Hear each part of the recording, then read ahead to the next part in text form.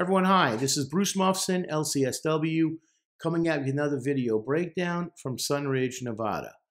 For those of you new to our channel, I want to explain what the purpose of our channel is. We want to give you information so you have a better understanding about mental health issues. As for myself, I attended the University of Georgia, where I graduated with a master's in social work. I then had to do a 2-year internship and then take a national exam to become a licensed clinical social worker. I have worked inpatient at a hospital and also done outpatient work seeing people in their homes. I have also assessed people in prison and detention facilities and have also testified hundreds of times to explain and clarify mental health issues to the judge, public defender, and the ADA.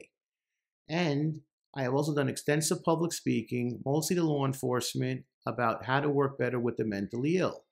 And to maintain my license, I have to take 36 hours of credits every 2 years to maintain it. Tonight's song, a little bit different because of how it was packaged and how it was put together. It is The Heart, Part 5. And, for some people, if for instance, on some sites, they have it as the last song, song 19. However, the album only had 18 songs, Mr. Morale and the Big Steppers. And in fact, reality was this song was released a week before he released the album. And then there was several weeks later, it was after the album was released in May, this song was added kind of like as a third disc or as a bonus track, so to speak. But this song was released, let me make this clear, it was released before the album. All right. I'm going to break it down. As always, I'm going to give you my clinical insights on it, and I'm going to let you know where I'm at clinically so you can follow along as I break it down. Here we go. This song is very interesting to me, and I want to start off with the intro. And it goes, as I get older, I realize life is perspective, and my perspective may differ from yours. I want to say thank you to everyone that's been down with me, all my fans, all my beautiful fans, anyone who's ever gave me a listen, all my people.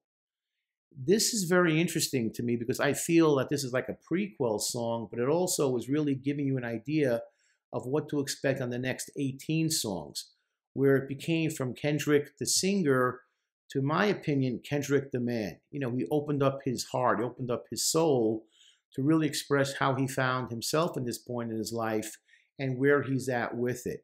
It's almost like an anthem / coda that he's put together. Verse 1, I come from a generation of pain where murder is minor. I mean, I'm not even going to argue or say this a million times more. His use of lyrics is just simply amazing. And I've used so many of his lines in my own actual conversation. Generation of pain where murder is minor. Speaks the truth. There's nothing really more to say. All the senseless violence that we see out there, murder is minor, becomes like a normal thing. A little further down, he goes, desensitized, I vandalize pain, covered up and camouflaged. Beautiful line, I mean, in its simplicity, but also in its clarity. Yeah, I live with PTSD from the trauma I experienced. That's it. Desensitized. I vandalized my pain. I didn't want to accept it. I didn't want to deal with it.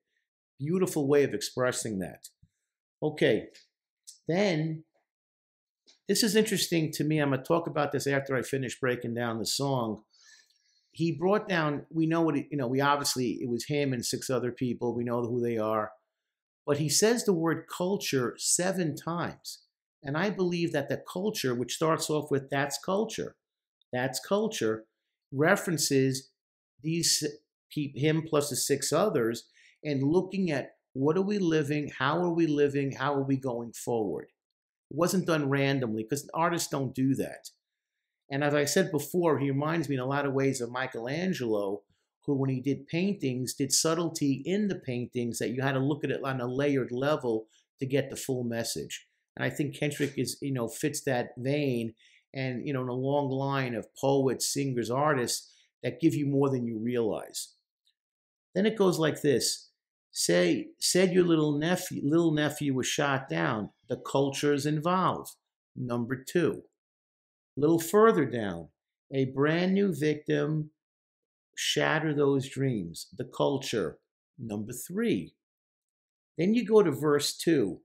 I said, I do this for my culture.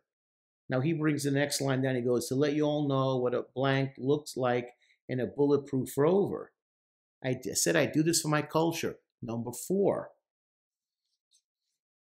Then you go to verse 3. And he says this line. He goes, just to see the next generation better than ours. Move upward, not backward. Yeah, it's time. Why be at a standstill? Why be going backward? Why have all of our social, emotional, mental problems? What are we doing to ourselves? Are we moving forward? Are we getting healthier? Are we getting happier? Are we part of the American dream? Or are we left out? Where are we going? I love that line. See the next generation better than ours. Listen, I'm a parent, and my kids, I want them to do better than me. And it's the same thing with my own culture. Whatever the culture you define as, whatever you want to base it on, are you doing better than the last culture, or are you still stuck in neutral going nowhere? It's a great point. Then it goes, should I feel resentful? I didn't see my full potential. Man, that comes up so much in my counseling. When people will say that to me, once they get clarity, once I put them on a plan, a mental health plan.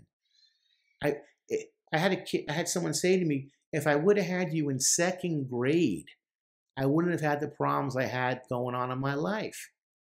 I've had people say to me, if I would have had you in middle school, I wouldn't have had problems when I got older. If I was in high school, I wouldn't have had problems in college. If I had you in college, blah, blah, blah, blah, blah. And I say to them, you know what? Who knows if you would have even been able to understand what I was saying to you back then. You might not have been mature enough. You might not have listened to what I said, accepted it. We get it. But you know what? You have me now. And that's why I try and get people young. That's what our audience really we know is. Basically, people in high school, 16 to like 30. Get it over now. Get it resolved now. Don't have that anger, that drug and alcohol abuse, that self-destructiveness. I hear that so often. Should I feel resentful? I didn't see my full potential. I've worked with people with fetal alcohol syndrome. And what do they say to me when you get cold about it and you break everything down? If my mother didn't do this to me, I wouldn't be the person I am today. And I know I'm deficient in my life. I never hit my full potential. Hard to hear, but it's the truth. Could have been more. And then he goes further down on verse 3, because you can't help the world until you help yourself. Hey, when I do therapy in there, I tell people, look in that mirror. Until you get better mentally, until you get better emotionally, who are you going to help? Oh, I'm going to give counseling. I'm going to take care of this person. You shouldn't, because you're not ready till you're ready. You got to learn to take care of yourself first. Like who you are, like your journey, like your destination, and then you can help others. Until you get to that point, you're not ready. Then, that's the culture. Point the figure, promote you. Number 5. Go a little further, but that's the culture. Crack a bottle. Hard to deal with the pain when you're sober. Number 6. Great line, by the way. Hard to deal with the pain when you're sober. He flips it around very nicely. Yeah, who wants to be sober and deal with all the craziness?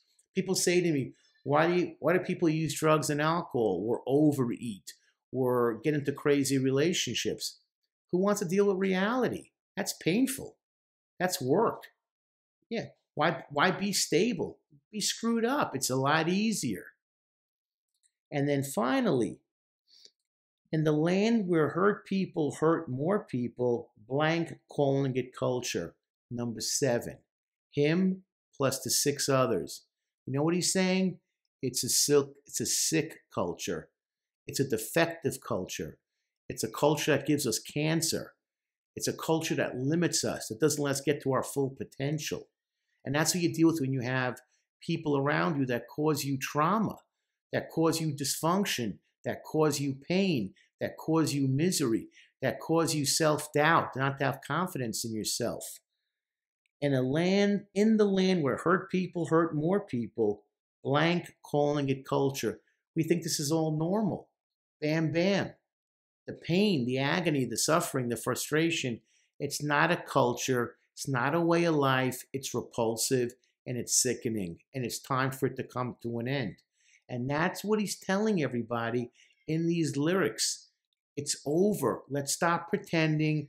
Let's stop giving this credence and saying it's normal and healthy. And that's just the way it is, because it's not. Wake up. Now, the song, again, I read hundreds of comments, saw the video like 15, 20 times. It's a great song. The lyrics, just he's at the top of his game right now. The background chords and the music, just fantastic how he blends the music and the chorus. It's fantastic. No argument. One of his greatest songs ever, I believe. And people were saying this over and over again. I got to agree. But I want to make 5 points. Push the status quo. If anything Kendrick has said to me is don't accept it. Push. Push for more. He's basically saying, guys, I've reached the pinnacle. I'm at the mountaintop, but it's time for me maybe to move on or look at myself in a different light. I've given you the hope, the promise, the perspective. What are you going to do with it now? Who's going to take my role? Who's going to want to ascend to leadership in a positive way, in a healthy way? Being involved with my family, not doing self-destructive actions, being proud of who I am. You deserve more out of life. So many people will say this to me, I wish, coulda, woulda, shoulda. Don't be that person. Push yourself. And if it's a small action, I don't care. But go positive. Don't go negative. The culture part, again, him and the 6 others, he does a great job bringing it in. But he's telling you, I'm looking at these people. These are people I understand. These are people that bring a certain amount of perspective, how they look at things.